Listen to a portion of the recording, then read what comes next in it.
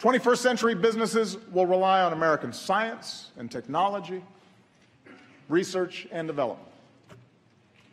I want the country that eliminated polio and mapped the human genome to lead a new era of medicine, one that delivers the right treatment at the right time.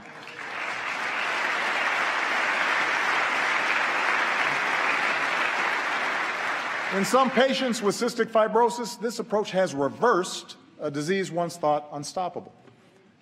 So tonight I'm launching a new precision medicine initiative to bring us closer to curing diseases like cancer and diabetes, and to give all of us access to the personalized information we need to keep ourselves and our families healthier. We can do this.